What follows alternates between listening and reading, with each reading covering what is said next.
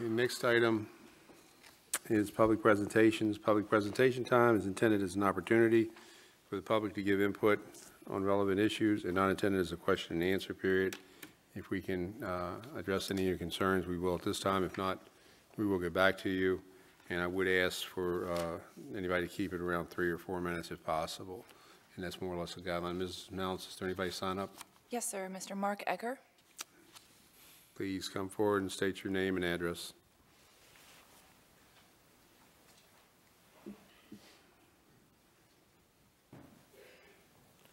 Mark Egger, 721 Campbell Circle in Front Royal. I'm back. I'm here today to further encourage you, the Board of Supervisors, to do something about the rogue EDA before they cause irreparable damage to the ability of Warren County to promote industry and trade, which is the purpose of having a local EDA.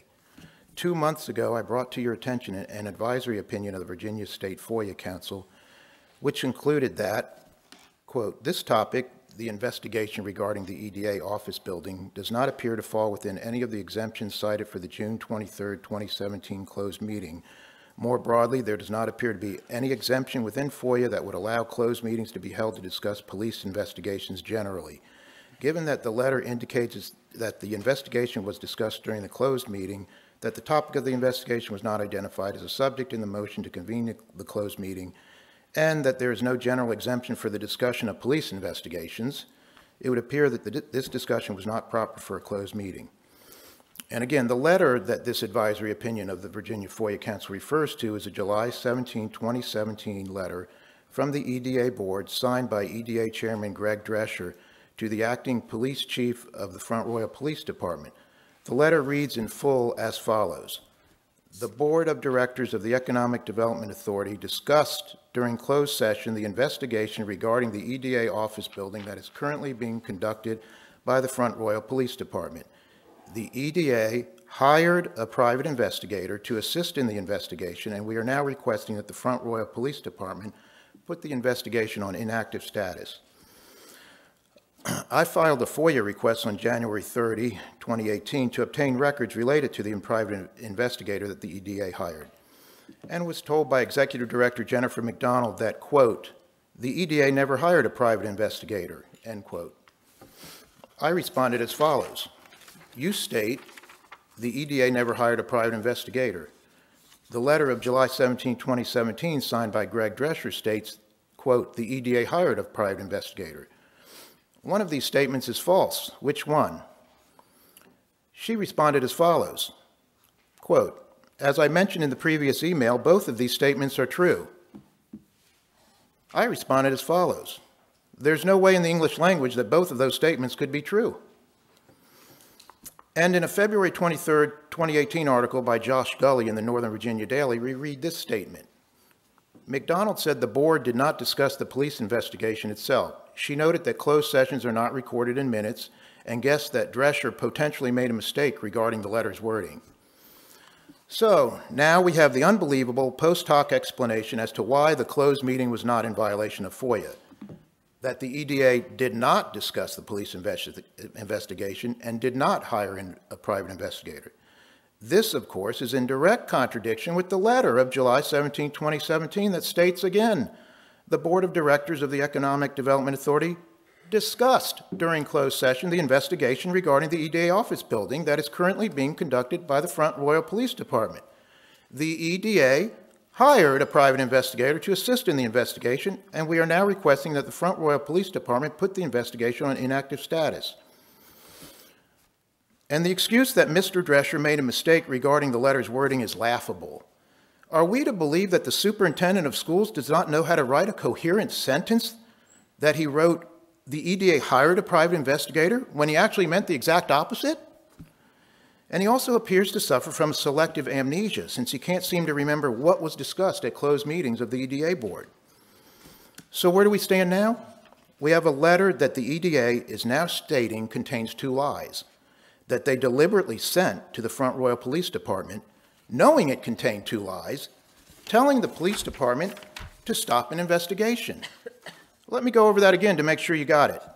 The letter states, the Board of Directors of the Economic Development Authority discussed during closed session the investigation regarding the EDA office building that is currently being conducted by the Front Royal Police Department, and also the EDA hired a private investigator.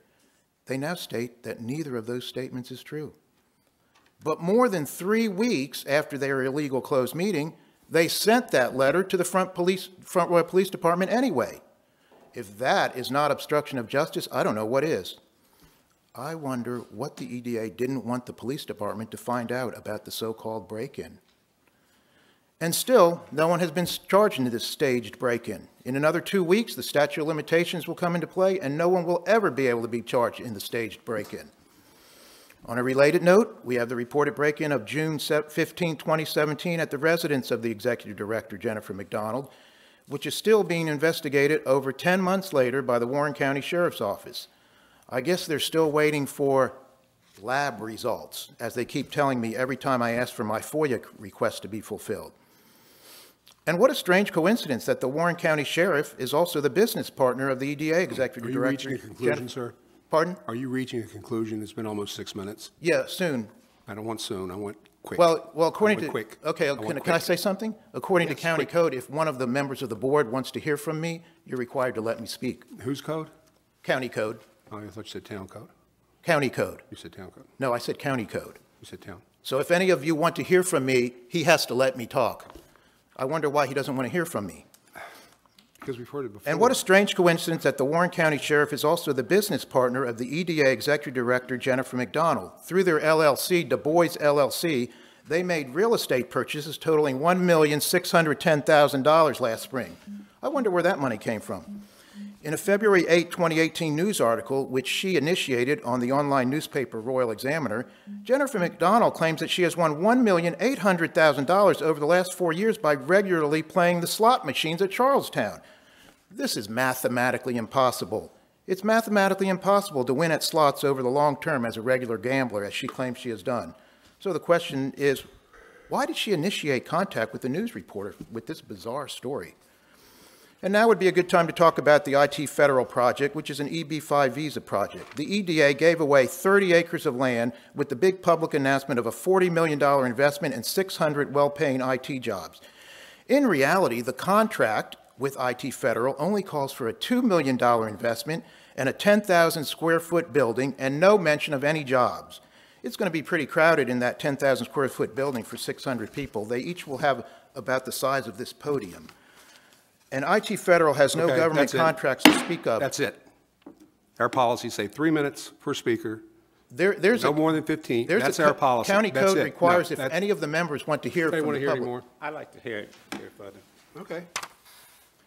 IT Federal has no government contracts to speak of, as was claimed by the EDA. The EDA even took out a $10 million loan on behalf of IT Federal. A legitimate IT company with 600 employees would not need a local EDA to obtain their financing for them. So 30 acres are given away to a shell company with no skin in the game. The latest weird website of TruckTran is royal-phoenix.com, which is a website for another shell company named Royal Phoenix Trading, LLC.